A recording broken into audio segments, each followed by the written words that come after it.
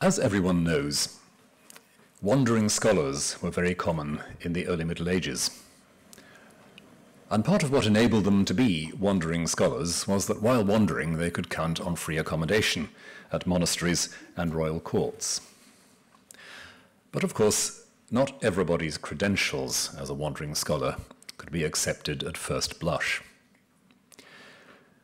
The court of Gwynedd in North Wales in the early 9th century imposed a test of academic credibility on wandering scholars who happened to turn up, especially from Ireland. A little verbal puzzle was set for these wandering scholars, and its solution required a knowledge of the Greek alphabet. We know this because there's a letter from an émigré Irish scholar in France to friends in Ireland giving away the answer. But this delightful little vignette tells us three significant things about that period. One is that it was quite reasonable to expect Irish scholars to know a bit of Greek. The second thing it tells us, incidentally, is that not every Irish scholar knew quite as much Greek as he was expected to know. And the third thing is that the court of North Wales in the 9th century was self-consciously trying to uphold academic standards. And it's against that background that I want to discuss our third text, the Historia Britonum, written in 828, 829, so far as we can work out, and normally ascribed to a scholar of the period called Nennius, or Nennius. Unfortunately, the ascription only comes in a rather late manuscript, along with a prologue, about which more in a moment. So it's not particularly safe to identify the author with this otherwise moderately well-known Welsh scholar of the period. If I slip occasionally into referring to the author of the Historia Britonum as Nennius, that's just to save myself saying the author of the Historia Britonum all the time. The prologue to the work, which begins by saying that the writer is indeed Nennius, disciple of Bishop Elfoddu of Bangor, whom we know from other sources. The author describes how he has brought together material from British chronicles, Roman chronicles, Saxon and Irish annals, and the lives of the saints. And he's brought them together, he says rather touchingly, in a heap. Ko acervavi, I have piled up the material. It's a word which has done the author no favours over the centuries. People have imagined that he's a rather random writer, simply magpie-like, picking details from hither and yon in a chaos of materials.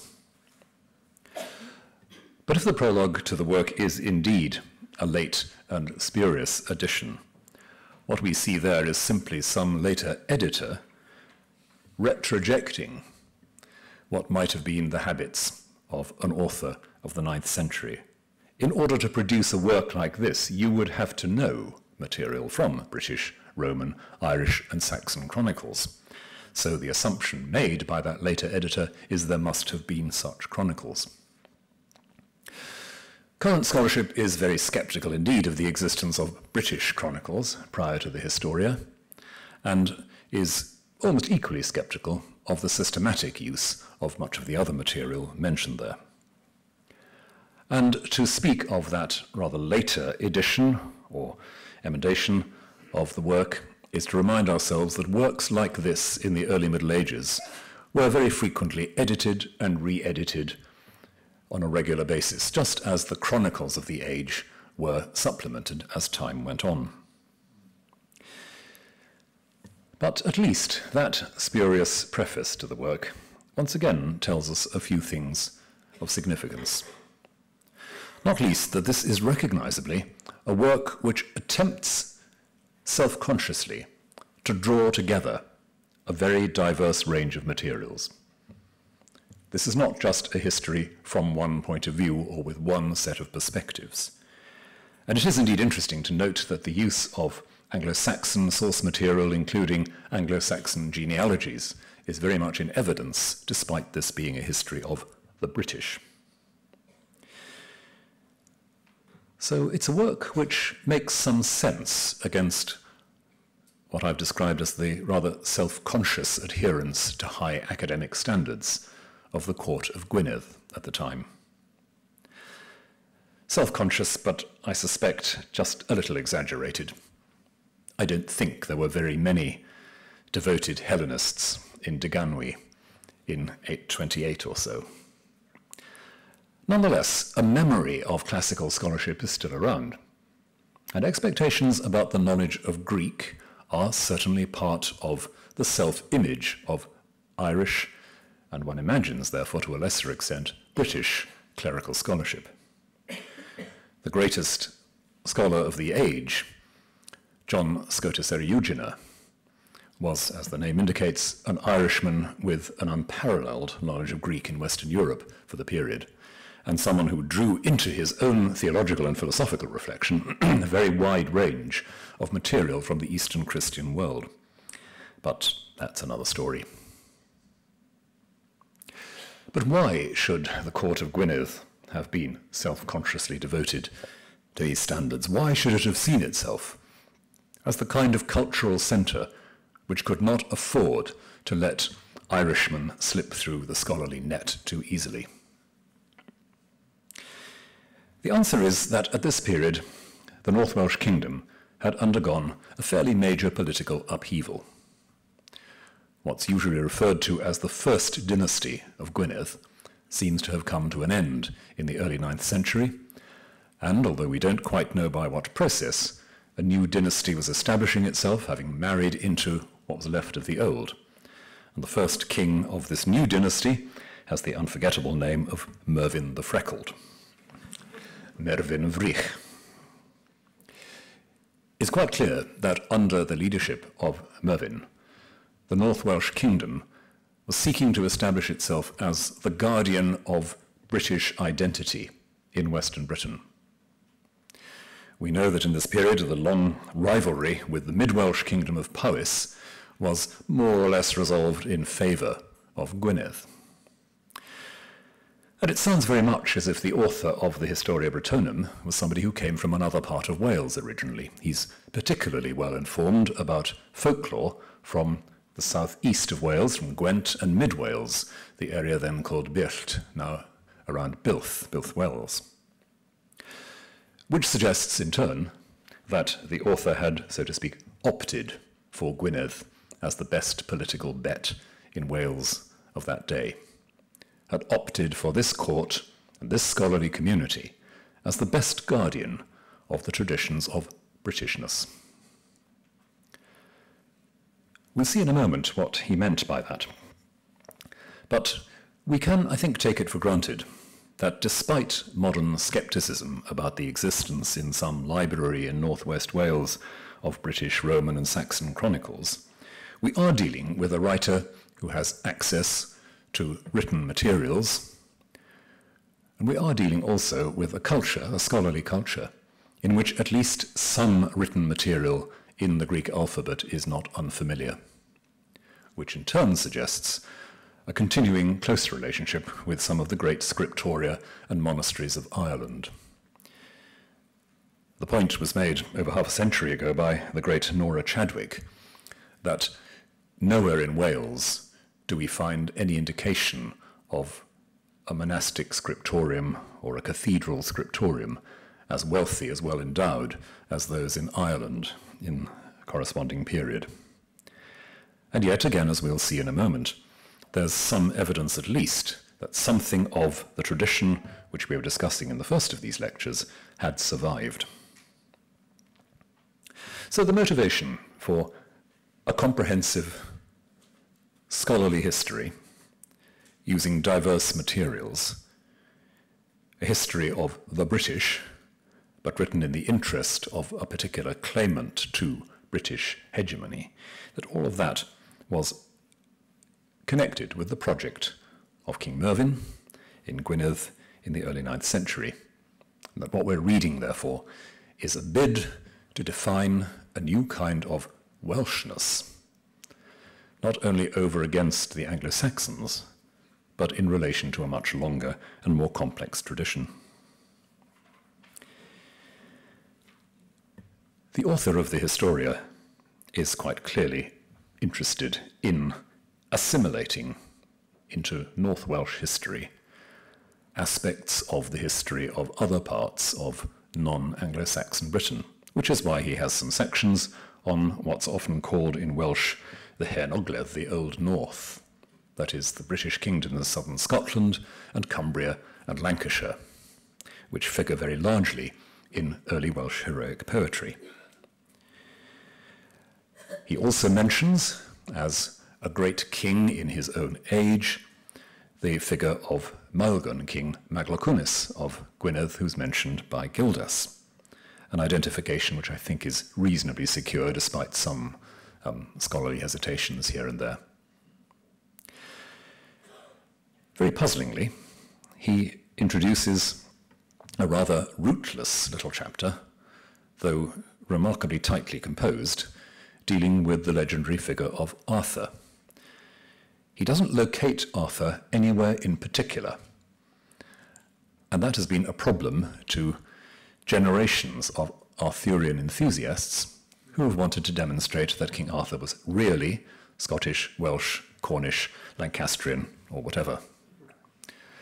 But I suspect that the catalogue of battles in that chapter about Arthur is part of the historian's deliberate strategy of broadening out a British and Welsh and North Welsh history to cover a very, very wide range of traditions and historical recollections. Certainly one of Arthur's battles in that chapter seems to have been fought in southern Scotland, but I think it would be very rash to assume that that means they all were, just as it's very rash to assume that they were all fought by one person called Arthur. Mention of a battle fought in the city of the Legion probably refers to the Battle of Chester, the beginning of the 7th century, long after the time of the other battles that are mentioned. The Battle of Mount Badon, probably, again, in Somerset, is associated by Gildas and Bede with the figure of Ambrosius, rather than with Arthur, and again suggests that broad geographical span which the historian pseudo-Nennius or whoever is trying to suggest as the background of this new Welsh identity. He includes a great deal of material whose sources are completely obscure to us. Where Bede has a very brief mention of the Anglo-Saxon settlement being encouraged and supported by wicked King Vortigern, I mentioned last time, giving us thereby a very useful clue as to his own use of British manuscript sources. Nennius has a long section on Vortigern, which draws heavily on folklore themes and what are obviously legends about the 5th century. Vortigern here is portrayed systematically as a diabolically evil ruler. He's in persistent conflict with Saint Germanus, whom we've also met before. He attempts to take the life of the young Ambrosius, and he commits all kinds of what, on the basis of reading Gildas, one would assume to be routine royal sins of the British 5th and 6th century. Perhaps equally importantly, we have, from roughly the same period, a memorial pillar set up in mid-Wales, the so-called Pillar of Eliseg. This has carved on it, now in barely legible form, but it was transcribed a few centuries ago, a genealogy of the kings of mid-Wales. And they trace their origin to no less than Vortigern. Vortigern here is the parent of a monarch who is blessed by St. Germanus, rather than the opposite.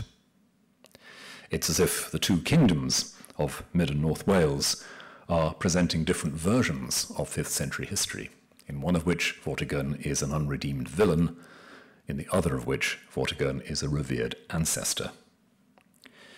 Sorting out the details of this has kept many scholars in business for many decades, and I'll spare you the details. But it's a reminder of some of what the Historia Britonum is attempting to do. It's also notable that in the Historia we have a quite well-informed and sympathetic summary of the origins of the Irish people. It's clear that the author of the Historia is familiar with some form of what we know in Irish literature as the Book of Invasions.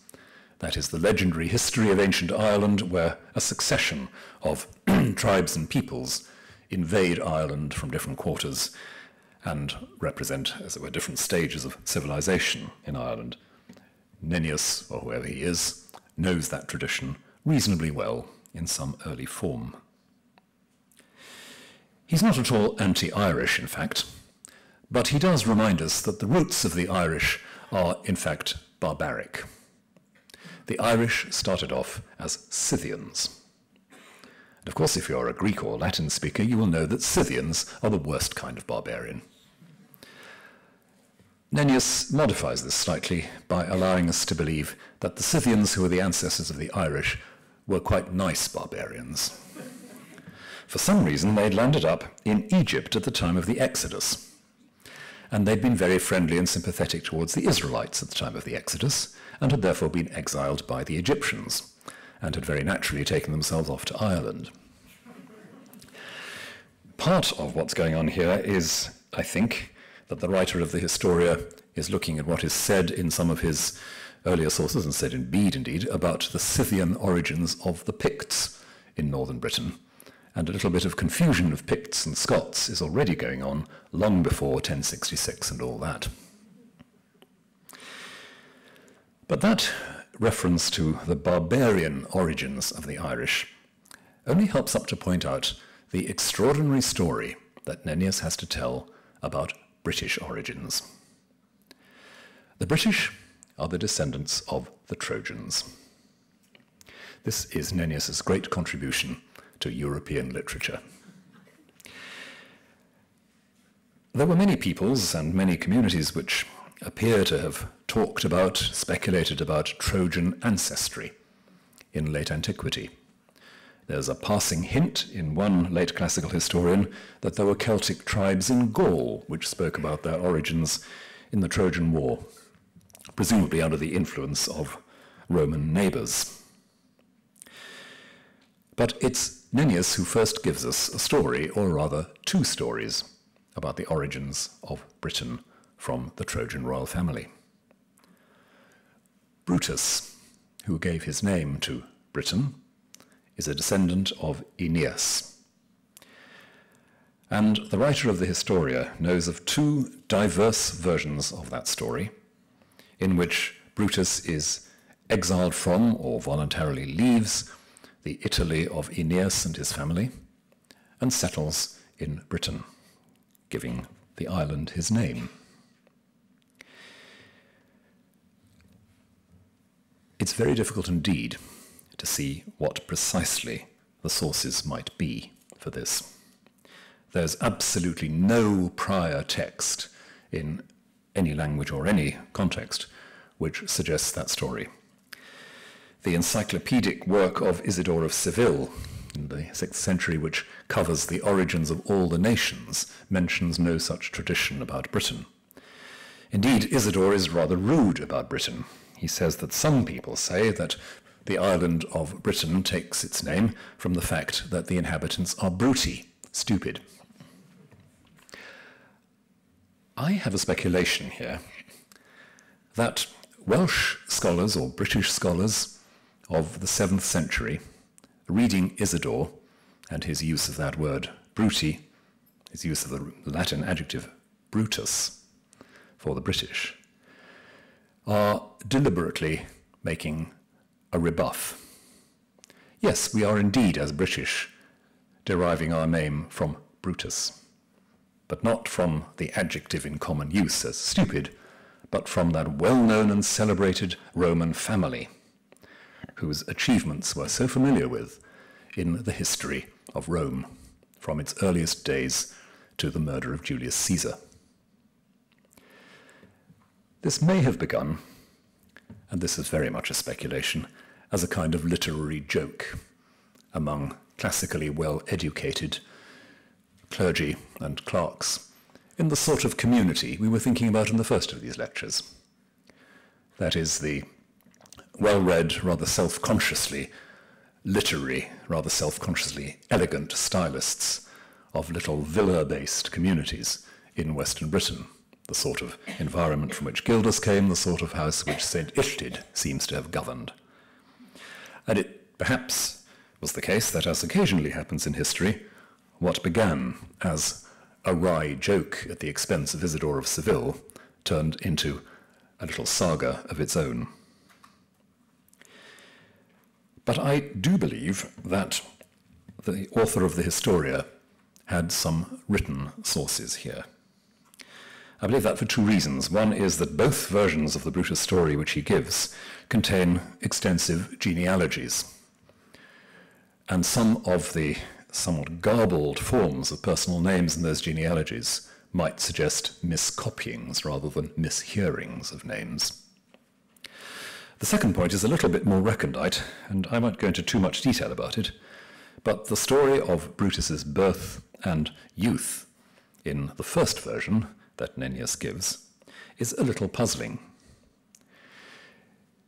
Brutus's parents, when he's born, are told a prophecy by a neighboring magician that the child will grow up to be deeply loved and highly successful, and they then have the magician executed. In later life, Brutus is responsible for the accidental killing of his parents. Classical themes are clearly around here. But it sounds very much as if what has happened is that a paragraph has slipped out, that as in so many legendary stories, the prophecy was that the child would indeed be beloved and successful, but would kill his parents. And it's exactly this version of the story that we find 300 years after the Historia Brittonum in Geoffrey of Monmouth's great History of the Kings of Britain. I don't for a moment believe that Geoffrey had independent access to a source used by Nennius, but I do believe that Geoffrey was an extraordinarily intelligent, imaginative writer and reader who could see that there was some kind of lacuna in what had been copied out here. So somewhere behind the story in the Historia Brittonum, I believe, is another bundle of written sources. Not British chronicles, but it may be notes, it may be marginalia, perhaps even marginalia in a manuscript of Isidore of Seville, built up by other writers, presented as some kind of traditional history by the time of Nennius.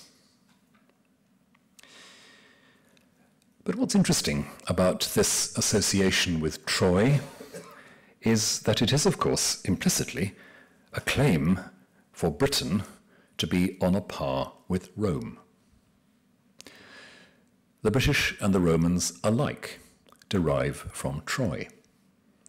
The story of Aeneas, and we've already seen how massively influential and widespread the use of Virgil still is in this literature. The history of Troy is the source of both Roman and British identity. So Britishness is here identified not exactly with Romanitas, with Roman identity, but with a kind of parallel track classical ancestry. The British are to be taken as seriously as the Greeks and the Romans, because their origins lie in Troy, back beyond the beginnings of Roman Empire. So, curiously enough, the one thing that the Historia Brittonum does not do is to go back to the quarrel between Gildas and Bede over who the chosen people are. The writer of the Historia Brittonum is not particularly interested in claiming for the British the status of a chosen people, even in opposition to Bede's claim that the English are the chosen people. He takes a very different path, cutting round, so to speak, at an angle to that debate and identifying the British with Trojans, Romans, and indeed in his genealogies interweaving also Greek ancestry too. So, he's making a claim for a parity with civilized antiquity. The claim to familiarity with Greek in 9th century Wales was not just a minor quirk of the royal court. It illustrates something about the self-awareness of the learned class in Western Britain by this time. And I'll return a bit later to some of the long-term implications of this intriguing story and intriguing identification. But before moving on, it's worth just noting in passing that Nennius, or whoever he is not completely indifferent to biblical typologies. In his brief and rather condensed account of the life of St. Patrick, he notes towards the end that there are several ways in which St. Patrick resembles Moses. Because he seems here to be dependent on an Irish life of St. Patrick rather than on Patrick's own confession, he's probably picking up a theme that had become conventional in Ireland by that time. Patrick, as the leader of God's new people in Ireland, is someone who can be seen as a kind of Moses for the Irish. The lack of knowledge of Patrick's own work is a curiosity here. I noted that neither Gildas nor Bede mentions Patrick, that if Gildas mentions him indirectly, which he just may do, it's not in a very friendly way. But here the tradition has come back from Ireland to Wales, and here it is inserted at a very strategic point and at some length in the history of the British. Patrick is implicitly claimed for the British by this means, and the story of his capture by the Irish and his later escape from slavery is mentioned very, very briefly in passing, with none of the elaboration you find in Patrick's own account of these events. And he's then firmly tied down to a biblical typology. Nicholas Hyam, one of the foremost scholars of this period, has suggested that that might prompt us to read the following chapter on Arthur as based on a Joshua typology. Arthur is described in the Latin text as dux bellorum, the leader of the wars, just as Joshua in the Latin Bible is dux belli, the leader of the war. I'll admit to being agnostic about this particular suggestion, but it fits quite well with the Patrick typology, and it fits in a general world of assimilating recent history to biblical history. But my hesitation is simply due to the fact that I don't see the Historia overall as nearly as interested in biblical typology as either Gildas or Bede. So the jury is perhaps still out on that.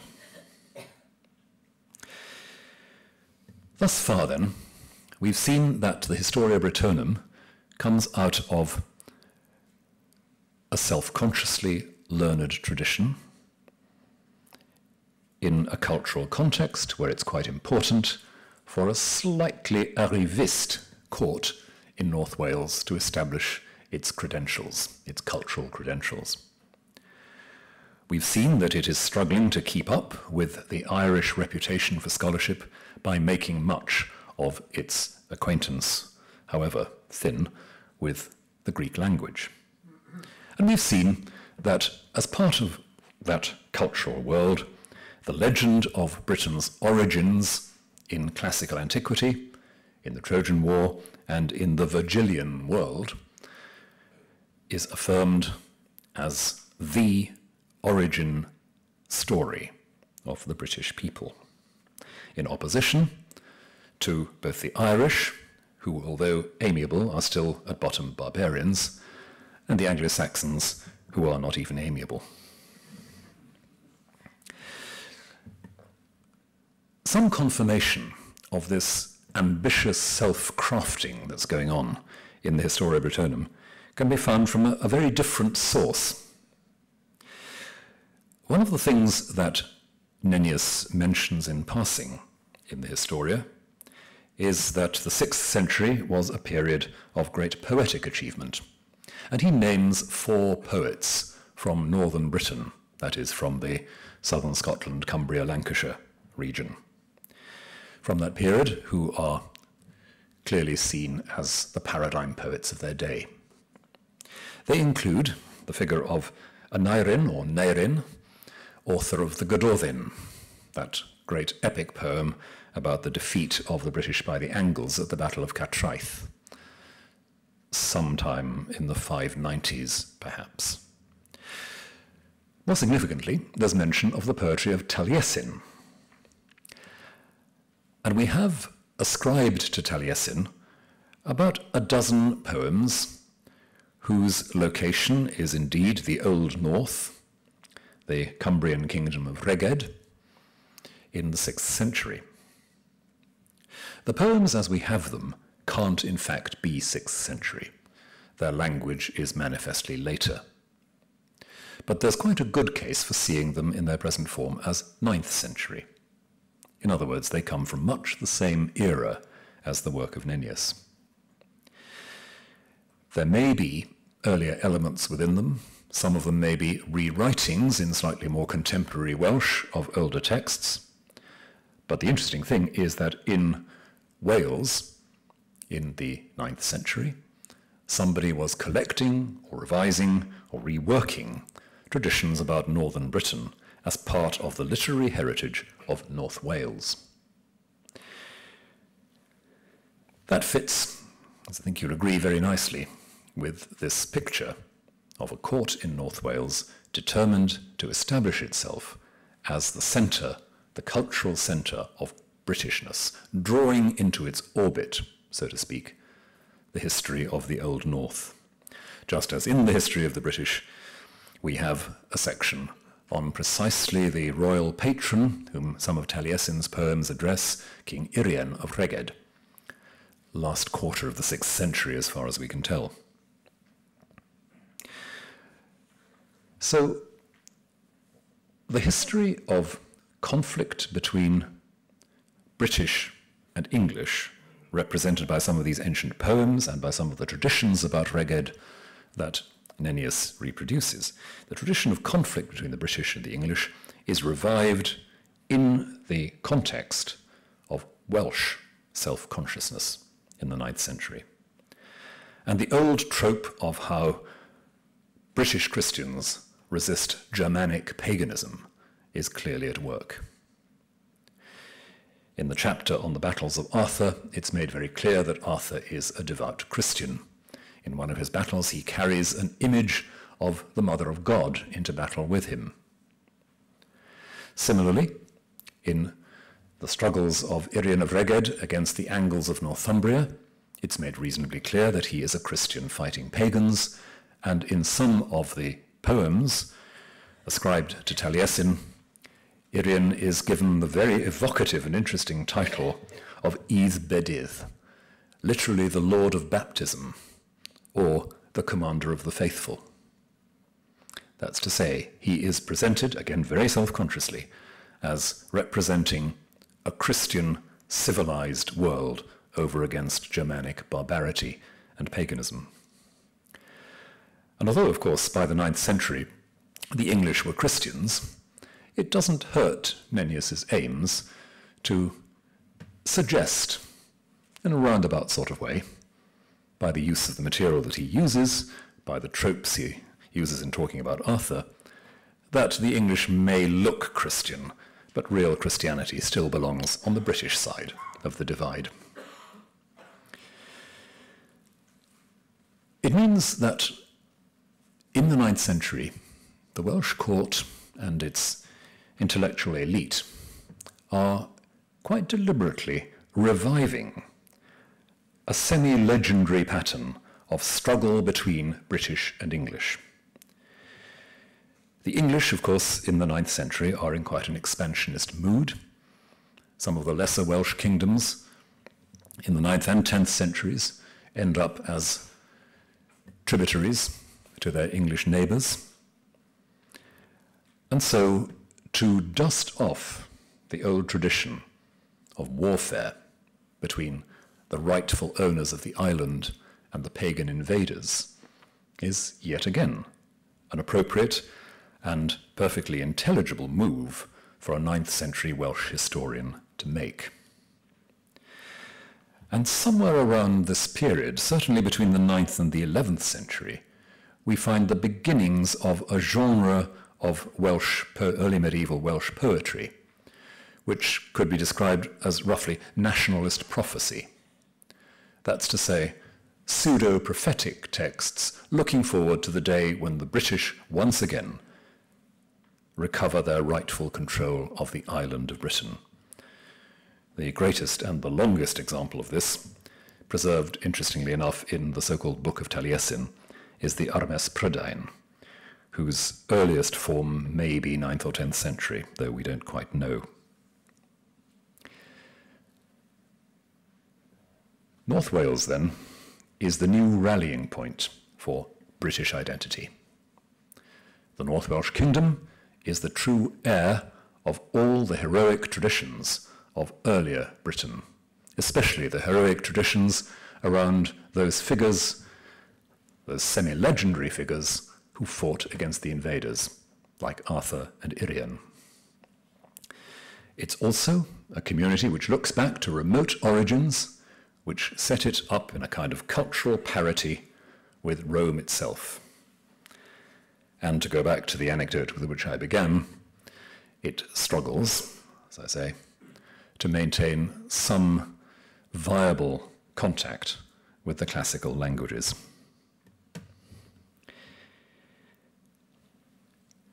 What then was in Nennius's library? Presumably at the ecclesiastical centre of Bangor in northwest Wales. He has all the usual things that we've come to associate with British chroniclers. He's reading Jerome and Eusebius. He now has Isidore at his disposal. He has Bede, too, at his disposal. He knows the universal history of Erosius, as everybody does. And in that sense, his library is an orthodox, in the looser sense, British library of the period. He has the books we might expect. It seems he also has access to some Irish annals, perhaps Paschal chronicles like the one I've mentioned before.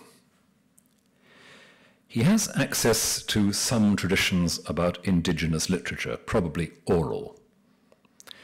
It's notable that although he has quite a bit to say about King Irian of Rheged, the traditions he reproduces have no parallel at all in the poetic material about King Irian associated with the work of Taliesin. So we don't know if he really knew any epic poems about the period. Nonetheless, there's a case for saying that in several passages of the Historia, the simplest explanation for the way the story evolves is some kind of knowledge of a poem in the British language. Much ink has been spilled once again over the Arthurian question. For a long time it was taken for granted that the list of Arthur's battles in the Historia was a Latin translation of some early British poem about Arthur's achievements. More recent scholarship, especially the work of Guy Halsall, has pointed out that this particular passage of the Historia is very, very carefully crafted, even down to word count. In other words, it's most unlikely to be a translation of an existing text, but equally unlikely to have been composed from scratch. And Halsall himself admits that it's perfectly possible, I would say overwhelmingly likely, that there's one or more earlier poetic sources behind it, even if it's not originally a poem about Arthur. It's a wide library, therefore, but not particularly deep. It's an antiquarian's library rather than a historian's in the fullest sense. And that, I think, shows itself most of all in the enthusiasm that the writer of the Historia shows for genealogies. He will, at the least excuse, give you a long royal genealogy to break up his story.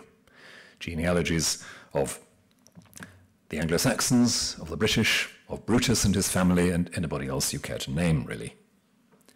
And that, as I say, is more of a local antiquarian's habit than a historian's in the stricter sense. It may reflect written sources. As I've suggested, there are misspellings and mistranscriptions, apparently misspellings and mistranscriptions, in what he has, which suggest that he was copying something. So it's a library which includes some indigenous poetry in some form, even if only in the form of an informant. And it includes some of that scholarly fantasy, which I've argued lies behind the Brutus legend. And it includes a new kind of hagiography, a new kind of literature about the saints. A literature which is some way removed from the kind of source that Gildas, for example, or even Bede uses about the saints. St. Germanus and St. Patrick are, in the Historia Britonum, almost indistinguishable. They are standard issue saints. They go around performing wonders and rebuking tyrants, which is what saints do, but not very specifically. So unspecific is the story about Germanus that there's absolutely no mention of the historical circumstances which Bede reproduces so painstakingly in his history. If Nennius knew anything about the supposed Pelagian problem in Britain in the 5th century, he certainly concealed that knowledge. Germanus, as I say, is a standard issue saint, which has led many people to suppose that the Germanus of the Historia is not in fact the same person as the one mentioned at such length by Bede, but maybe a local border Welsh saint, mid-Wales, Shropshire, whose name is preserved in St. Harmon in the border area, and who may or may not be the same as the Germanus, or Garmon, commemorated in the Isle of Man, and indeed in Cornwall. We have no way of disentangling all this, but the one thing we can be sure of is that the narratives reproduced by Nennius are not of the same kind as the early chronicles of the saints, the records in Bede, not only of Germanus, but of course of Augustine and Aidan. These are not lives at close quarters. The British, then, are the ancient proprietors of the land, and their ancient, legitimate proprietorship of the island is somehow reinforced by that sense of classical antiquity behind them. Anglo-Saxondom intrudes on this ancient and semi-sacred identity, this proprietorship. But there's at the same time a recognition that that proprietorship is realistically a thing of the past. If it's to come back into existence, it has to be fought for. The legacy of the governance of the island is now in abeyance and only extant in Wales. Happily, with the advent of the new dynasty in Gwynedd, there is, Nennius implies, literally a fighting chance that Wales may recover some of the ancient British glory. But for now, the Kingdom of Gwynedd under Mervyn Vrych can congratulate itself that it is indeed the legitimate heir of Brutus and of Arthur and of Irian and of Patrick, the Moses of Ireland. It can congratulate itself on having preserved that ancient identity and never having given up its claims to legitimate authority over the island. And that leads me finally to some thoughts about the irony of what the Historia achieves. I mentioned a little while ago the way in which Geoffrey of Monmouth takes up this story in the 12th century. Geoffrey's History of the Kings of Britain from that period is a work which I think you could properly call the Tolkien of its day. It was the great imaginative fiction that provided a corporate myth for a people in search of a corporate myth. If you can imagine Lord of the Rings being presented as a plausible national history, you'll get some sense of how the history of the kings of Britain worked. It is a quite brilliant work. It's written with immense energy and imagination, and even occasionally wit. It's completely unscrupulous in its use of sources. It simply fabricates. It's a great historical novel.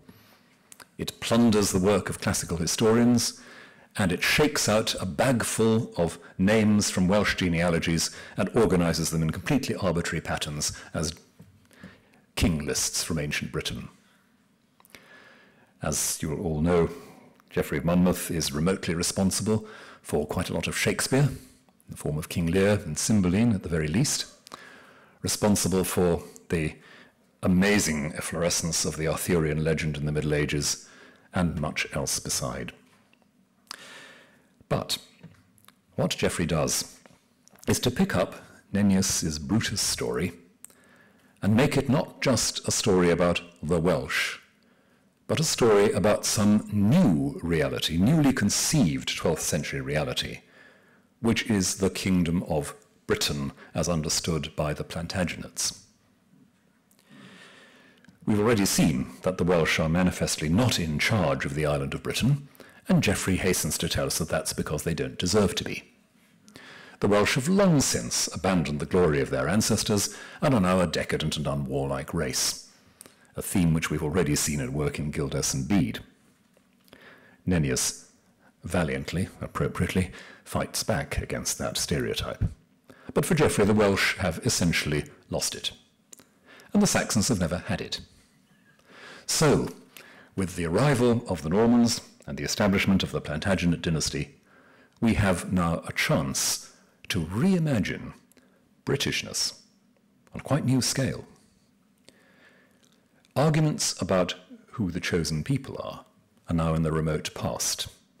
They are indeed in cold storage until the Reformation.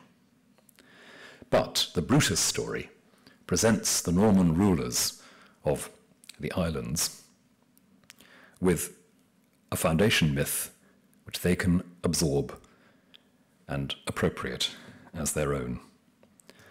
And I say that's ironic because, of course, it entails overthrowing the entire logic of Nennius's Historia Britonum in favour of a people who have no ethnic connection at all with the ancient British. But Geoffrey is colossally successful in this enterprise, and the story of Brutus's ancestry of the British becomes, as you'll know, normative right up until the 16th, 17th century. It's a renewed, reinvented British identity. The ancient identity that has been lost by the Welsh and was never possessed by the English becomes part of the British mythology of independence and empire. It's fascinating to see how the statement that this realm of England is an empire is dusted off and used in 16th century polemic, not least in the period of the Reformation. Henry VIII evidently sees himself as the heir of Brutus and Arthur in his battles with continental tyranny. So, the greatest literary success of the writer of the Historia Britonum was also, in a sense, his greatest ideological failure.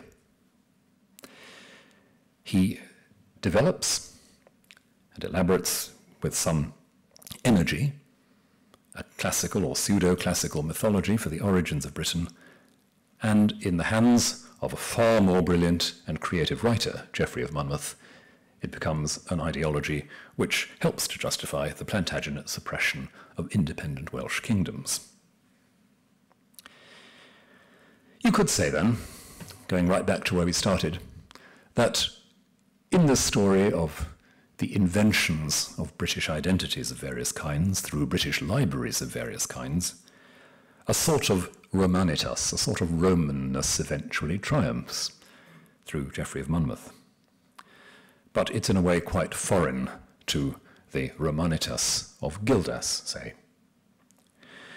And Bede's doctrine of the displacement of the Canaanite British by the Israelite English is given a new twist by the Middle Ages. It's now the Normans who, superseding the English and the Welsh, become the inheritors not of a biblical but of a classical inheritance, a classical typology. And yet, at the same time, because of the way these histories have worked, by the 12th century both English and Welsh identities are quite strong. The Welsh identity created in the Historia remains strong for Wales. The Kingdom of Gwynedd, right up to its brutal suppression in the 13th century by Edward I, continues to generate these narratives and myths of essential Britishness. The prophecies of victory over the English are recycled and elaborated. Yet more poems are edited, reworked in the name of Taliesin and other ancient writers. And the sense remains strong of the Welsh as the true inheritors of the island. In England, we've seen how the English crown appropriated with a kind of insouciance the British origin legend and made it its own. So, a number of things are going on by the High Middle Ages in the wake of all these historians. The new Britishness of Geoffrey of Monmouth gives ground for a new and wider doctrine of British, read English, exceptionalism. The English, now standing in for the British, that's to say, the Norman English and their successors in the High Middle Ages, have absorbed that legacy of what it is to be British, and it is an imperial legacy, not in the sense of global empire, but in the sense of radical political independence. You might even see in the legend of Brutus the remote ancestry of some of the rhetoric around Brexit. And the final flowering of this language of imperium and independence in the 16th century, as I've said, weaves itself in fascinating and subtle ways with the polemic of the Reformation, not only against foreign rule, but in the name of a revived interest in the notion of the British people as chosen. The language around King Edward VI, for example, describing him as the new King Josiah or the new King Joash, underlines that sense that there is something about the English Christian identity which is analogous to the chosenness of ancient Israel. And that in turn does something to help and to animate the sense of mission behind the British Empire when it becomes the empire that we recognize from the 17th century onwards. But if there's anything to be learned from this trawling of otherwise unknown and abidingly obscure British libraries in the post-Roman period, I suppose it might be broken down into two elements.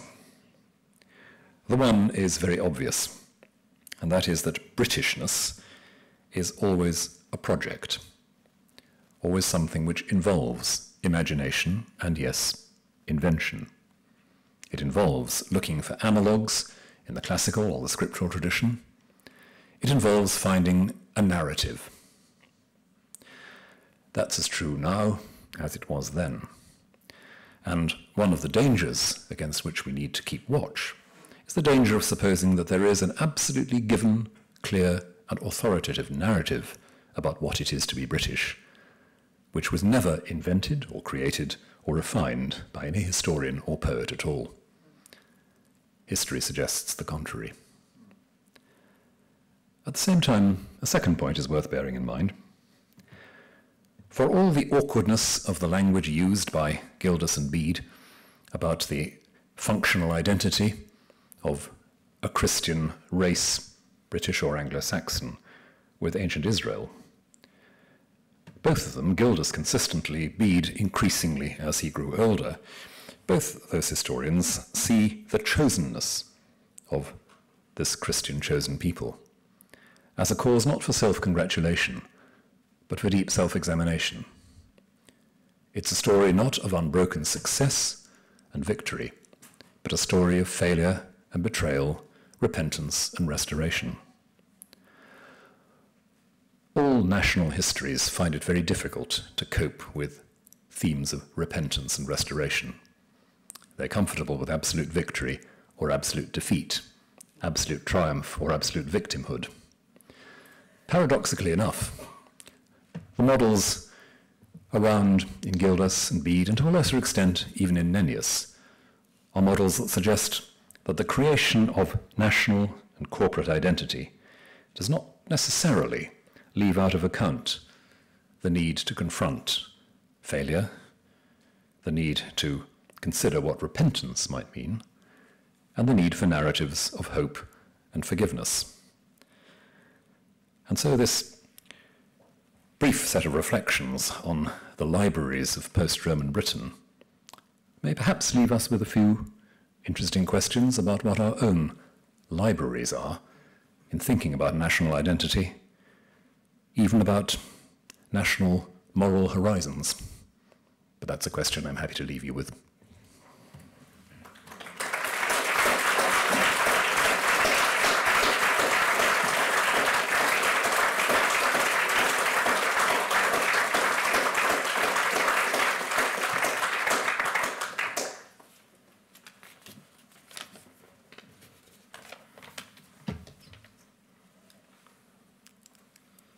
Gosh, it's very bright up here. First of all, let me introduce myself. My name is Caroline Brazier, and I'm the Chief Librarian here at the British Library. And I'm also on the member of the Panizzi Selection Council. It's my great privilege and pleasure this evening to give a vote of thanks to Dr. Rowan Williams for what I'm sure you will all agree with me has been an absolutely fascinating and wonderful series of lectures. The Selection Council, and there are hopefully most of the members here this evening, has the very enjoyable task of drawing up a very long list of possible speakers to give the Panizzi lectures. And then it has the very difficult task of selecting one to invite each year. And we're always looking for, clearly, the most outstanding speakers that we can think of. So I have to let you know that when Dr. Williams was first suggested as a possibility, he shot straight to the top of our list. And we're delighted that he was able to find the time in an incredibly busy life to prepare and to give this year's lectures. The lectures have not only enlightened us about a period of history that is normally, the history of these islands, which is normally considered dark, but he's done so with great clarity and great thought and with an incredibly gentle humour. By examining the literary and the book culture of of his chroniclers and the culture of Britain, England, Wales, and the identities that go with those, however you choose to define them.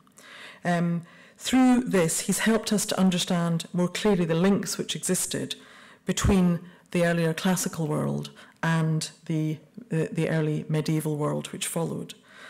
To me, this was a fascinating story of legacy and continuity, which shaped not only people's thinking and their writings, but as he's so clearly demonstrated, has shaped future generations and eras of thinking about identity. So I, for one, have gained a much deeper understanding, not just of the individuals in as much as we can know about them, including some fascinating insights into their characters, but also of the intellectual and the cultural world through which they lived and wrote. And that context, the clear context you've given us, has been wonderful. So on behalf of all of us, I'd like to thank Dr. Williams most sincerely for this wonderful series of lectures and ask you all to join with me in giving him a warm round of applause. Thank you.